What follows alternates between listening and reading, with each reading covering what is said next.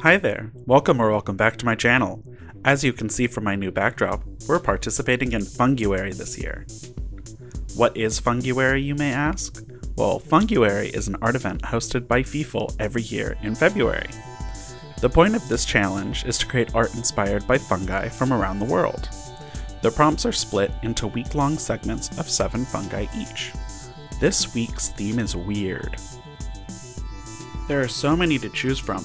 Which one should I do? I know, I'll do the Magpie Inkcap. To get inspired, I went over to Pinterest to get some ideas. I will have my boards linked below. I decided that an Asian sorceress type character would be pretty fun to make. Since this character is mostly black and white, I have the perfect doll in mind. Bring her in, Big Me! Oh, maybe I should have put something down for her to fall onto. Well anyway, here she is, the lovely Ghoulia Yelps. Now let's give her a makeover.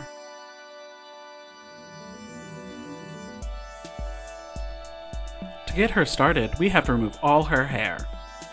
Thankfully, it's in a ponytail, so that will be much easier to clean up.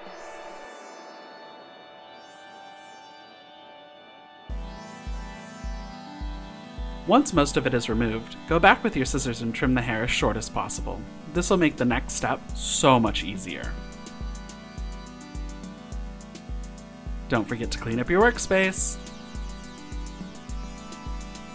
Once her hair is gone, it's time to remove her factory face. Take a Q-tip soaked in acetone and wipe it away. Swoosh! Now the ugly makeup stage. Smear her lips all over her face.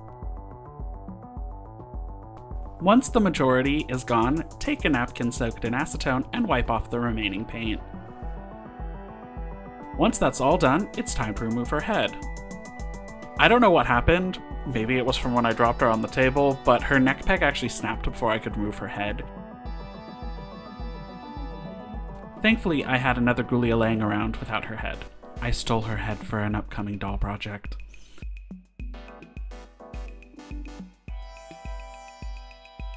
Let's get to removing the last of her hair. I usually take a flathead screwdriver and run it along the inside of her scalp. This, in my opinion, is the most efficient way to do it.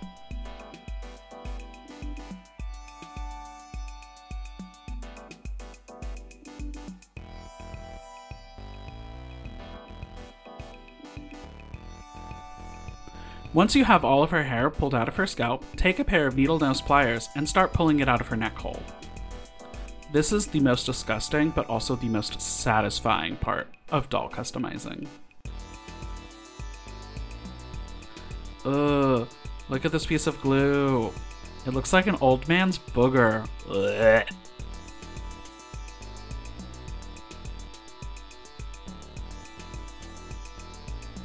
Now once you have all of the hair out, do a fancy finger jig and take it off the table.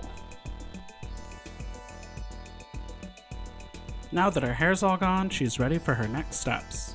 Sometimes I wish Mattel would just sell the dolls already like this, so this entire process wouldn't have to be done. But hey, that's life.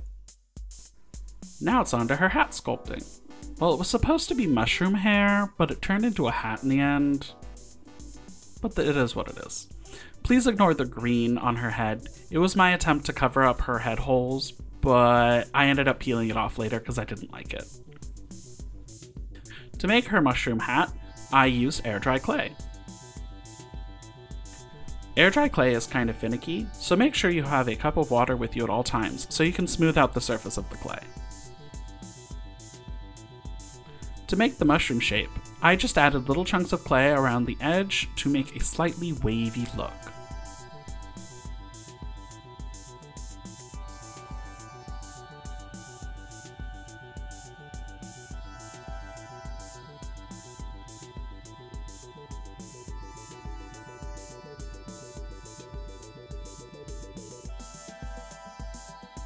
Now after 24 hours, this is what it should look like. I didn't really like how it looked at the top, so let's fix that. Off camera, I sawed off the top of the hat to make it a little less pronounced.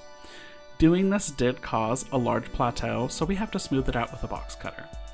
Mom, I know you're watching. Look away, because you're going to scream at me for doing this. Now take your box cutter and make tiny cups. Now take your box cutter and make tiny cuts along the top of the hat. Now take your time with this step. It may look like I'm going fast, but this is triple speed.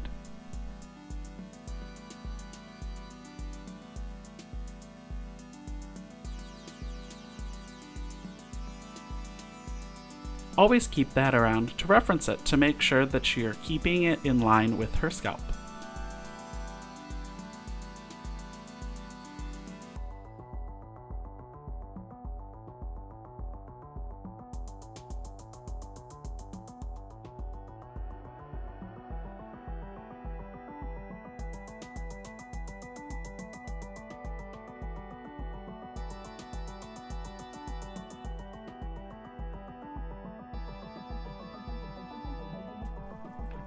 Once you have the shape you want, we need to recover her with air dry clay.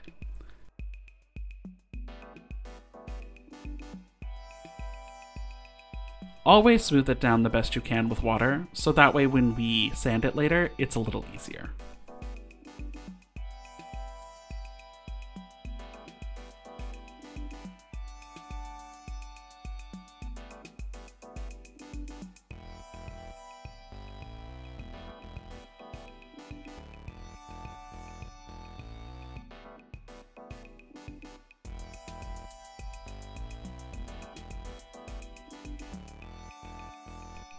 After 24 hours and some sanding, it's ready to paint.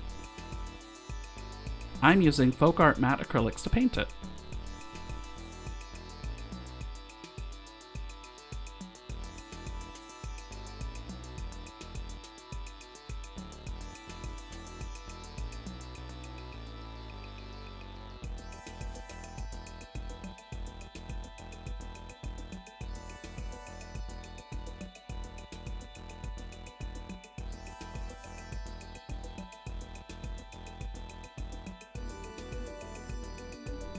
Once it's fully coated in black, it's time to add the white spots that give the Magpie Inkcap its name.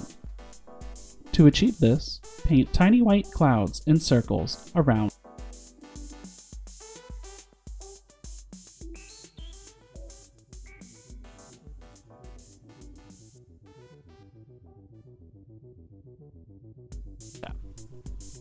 I decided here I didn't really like how the top looked, so I made it into one big splotch.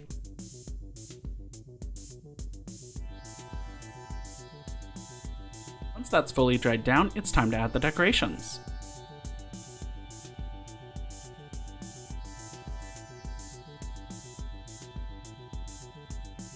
I made these strands of beads off camera to hang from it.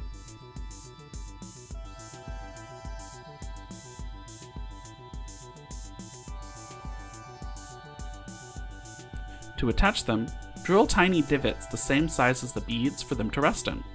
Once you're done with that, coat one side with E6000 and set them into their respective holes.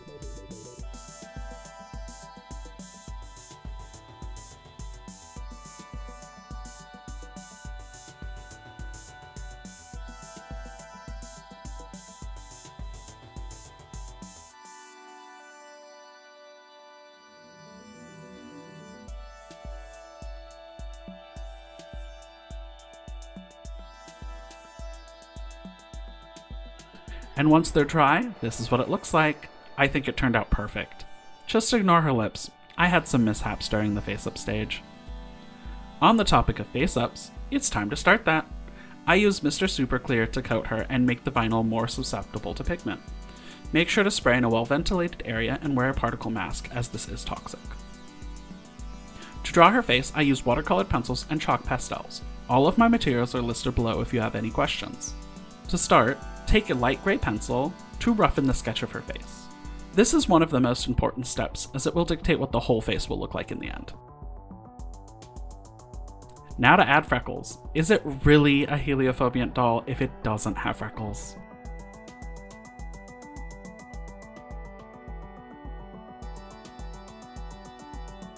Now let's move on to color. Add some pink to the waterline, make sure to add whites to the eyes, under the brows, and the cupid's bow, and I decided for this doll I want her to have blue eyes, because I feel like those will pop against the gray of her skin.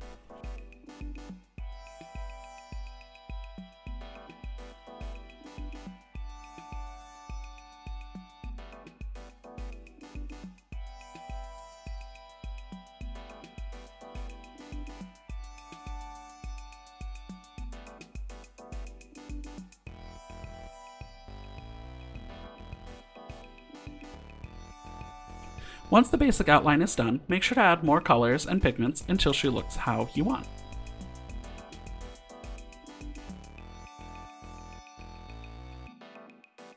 For her pupil, I am using a dark indigo pencil to maintain some contrast from the eye makeup.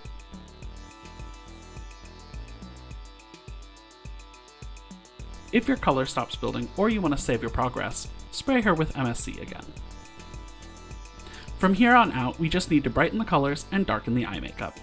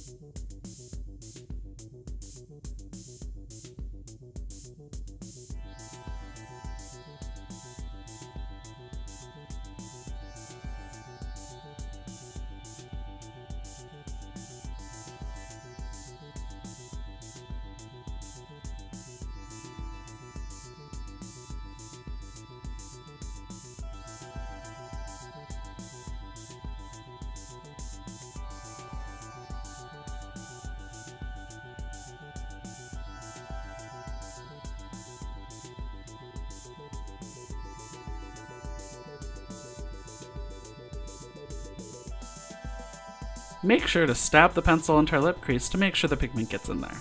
You can also use a paintbrush dipped in water to move the colors around if necessary.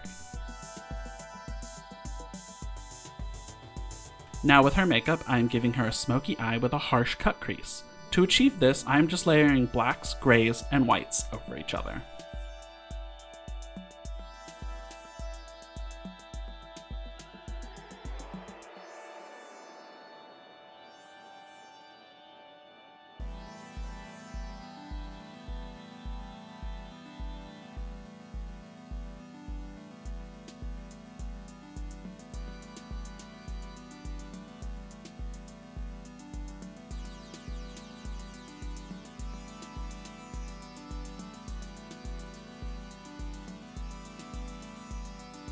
Once you have built up her face to where you like it, it's time to sharpen her eyeliner and lips with black paint.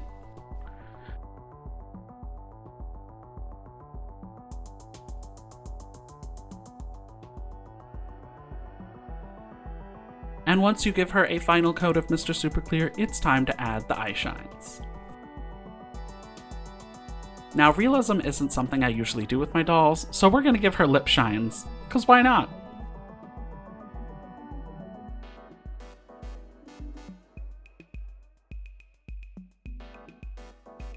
Once that dries, add 1 to 3 coats of glossy varnish on her lips and waterlines. And her face is done! Honestly, I think her eyebrows turned out so much better than most of the eyebrows I've been doing lately. Now remember her hair hat from earlier? Well, somewhere along the way I messed up the shape and it doesn't fully cover her head, so we're gonna need to add some hair. For this I'm using yarn flocking. To make yarn flocking, just take yarn and chew it up with a pair of scissors. To make sure that you can't see the scalp through the hair, paint it black, and then add a layer of glue. After the glue is added, smoosh on some flocking to create hair texture. This will never fully coat it, so you will have to add a second layer.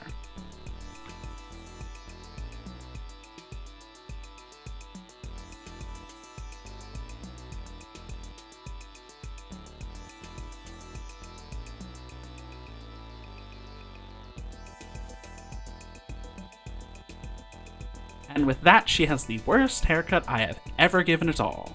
She somehow has the ugliest monk ring I have ever seen. But it's okay, we're gonna just pretend it isn't there. Who's gonna know? It'll be our little secret. And here she is with her hat on. She turned out exactly how I wanted.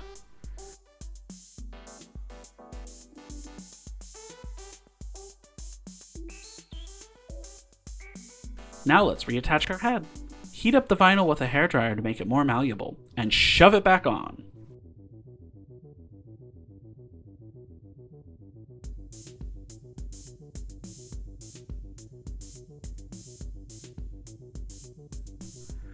Now it's time to make her clothes. As usual, I'm using a pattern from DJ Requiem, link in the description. I'm using one of their Asian-inspired outfits that I cannot pronounce, but the name will be on the screen.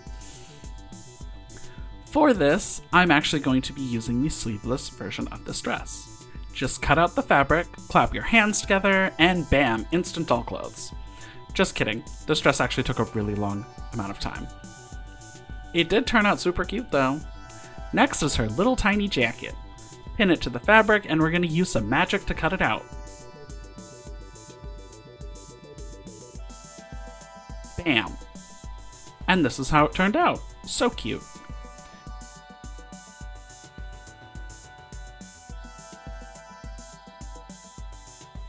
This pattern also includes a tiered ruffle skirt to go under the dress.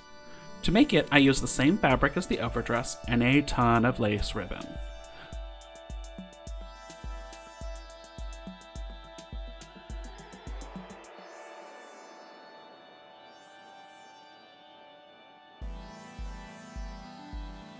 For doll clothes, it's best to seal the edges with Fabri-Tac so they don't unravel.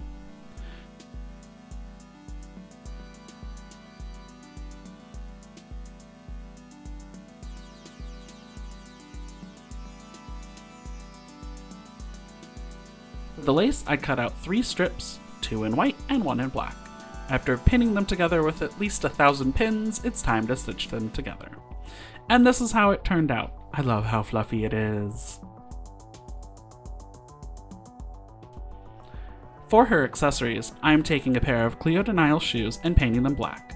Use a hairdryer to make the drying process faster.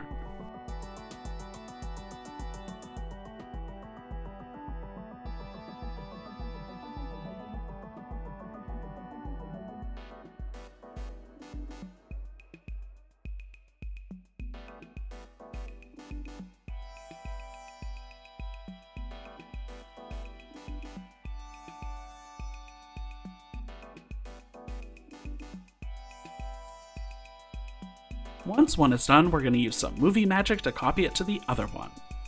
And this is how it turned out.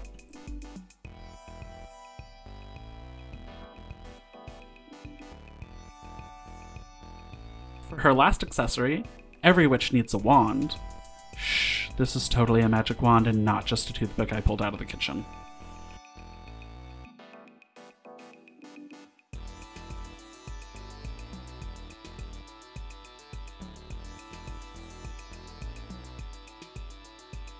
And now to test it.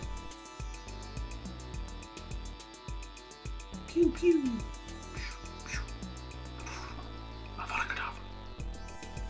So, her face is done, we have her shoes, her skirt, her dress, her jacket, and her hair hat thing. Now we just have to play dress up.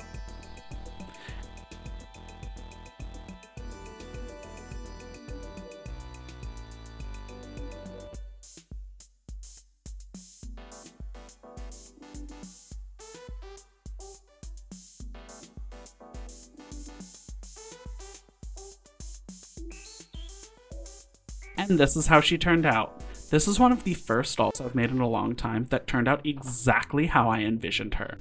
I think she looks so cute. Let me know what you think in the comments.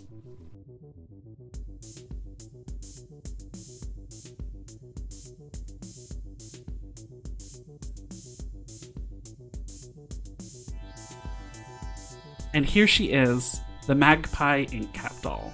But what should her name be? How about Maggie? Then Maggie it is! Thank you everyone for watching, and I hope to see you in the next video. Bye!